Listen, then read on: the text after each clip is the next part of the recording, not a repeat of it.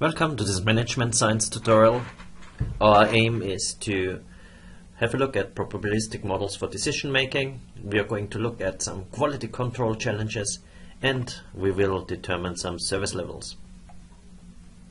The challenge we will look at first is the production of microchips. So we are going to assume that microchips are delivered in batches of 4. A microchip is defective with a probability of 20%, and we are going to have a look at a couple of probabilities and make a decision whether we are going to change the production process. So we know from the very beginning that a microchip is defective with a probability of 20%. Good, so we start Excel, and the probability of a microchip being defective is 20%. That obviously means of it not being defective is 1 minus 20%. I'm going to name this cell as P. So here on the top you can just write P, press enter, and now P is known. So if I write equals P, so we know that variable now. So we can immediately use that to have that in a formula. 1 minus P, say 2%. Good. Our task is, what is the probability of it not being defect at all? Which can be done quite easily by just multiplying the likeliness of one microchip being defective times 4, because the size of the batch is 4. So let's just say the size of the batch is 4. Let's call that a cell N. So if I go to this cell, call that Q, and this one is P, Q, N. So we can use that now in cells. So that's the same as fixing a cell. Good. So no defect is just P multiplied by itself 4 times. So P to the power of 4. That's the probability of having no defective microchip in a batch of 4. Good. To be more general, we need to figure out what are the combinations. So in fact, this brings us immediately back to decision trees. Okay, if we just quickly show you a decision tree. So here at the root, then there's the possibility of it being defective and not being defective.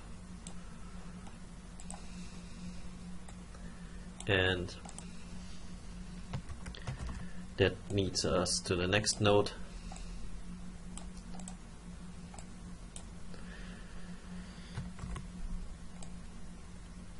And this is how it spreads out. So obviously we should resize it a little bit, otherwise we run out of space immediately. So, defective, not defective, probability of 0.2,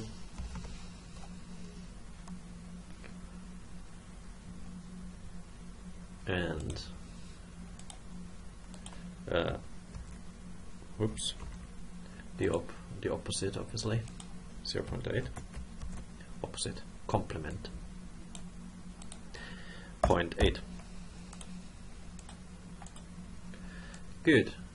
So this one is just going to replicate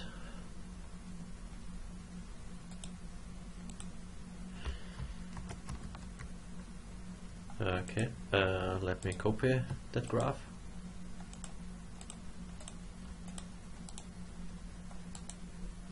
Copy, paste, copy and paste. Obviously I have to do that for all of them, so that you see the tree quickly grows quite in size.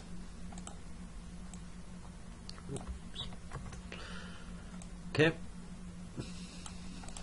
just to give you an idea, so if I go to that end node, so one microchip added, second, third, fourth, probability of it being defective, not defective, not defective, defective is 0.2 times 0.8 times 0.8 times 0.2. So how do we get all the possible combinations of defective and not defective? Just by using the binomial distribution or the combinations. Okay, so let's have a look at defective, number of defective microchips.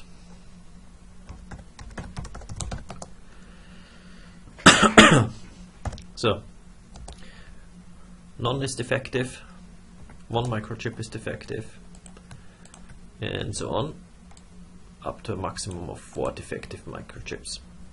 That's the total amount in the batch. Okay, the combinations.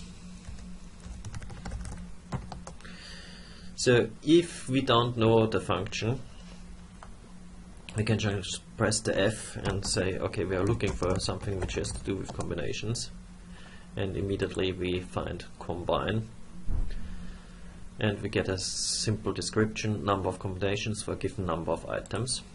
Okay, number of our given items is n, we have 4 items, and number chosen, we actually have no defective item in the beginning, and here we are.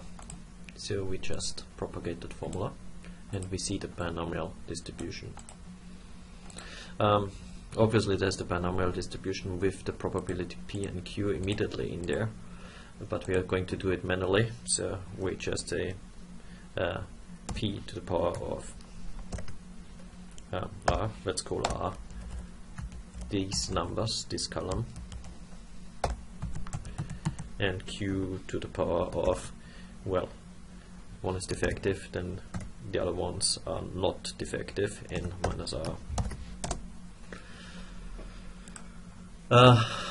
That's actually not a nice display. You can actually insert an equation as well into Excel. So insert an equation. Since we are using that quite often, I'll just put that to the quick access toolbar, which is up here. And now I can write P to the power of R in a much nicer way. P to the power of R looks a bit better. And Q to the power of n minus R. Again, equation, script, Q to the power of n minus R. Oops, what happened here?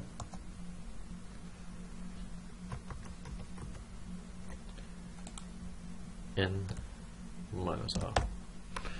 Here we go.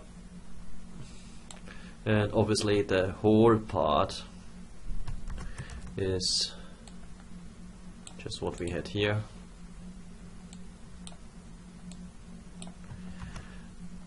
So multiplying everything together. So combinations, they're usually abbreviated with n over R. So I need some brackets and I need a matrix. Okay, the other way around. Matrix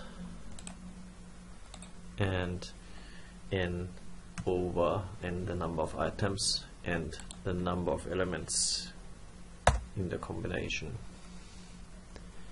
Good. So that's this one, and now we've got it all together, multiplied.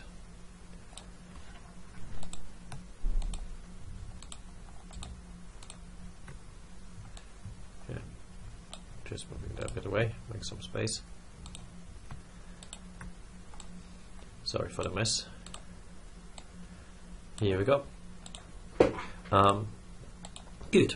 So p to the, this is nothing else than p to the power of r, which varies.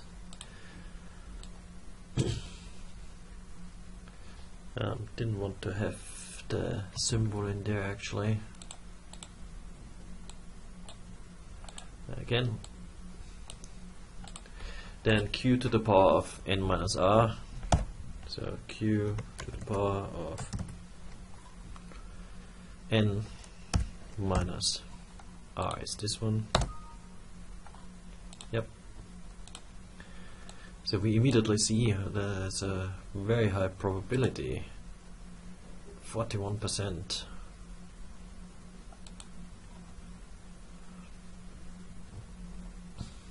Okay. Good. And the complete stuff is just multiplying it all together. Multiply combinations with the probability of effective and not defective. Gives us the probability of having no defective microchip. Probability of having one defective microchip. Percentage makes it easier to read, also changes a bit the meaning of probability. Anyway, check whether this actually adds up all to 1. Sum of all that must be 1, and indeed it is 1.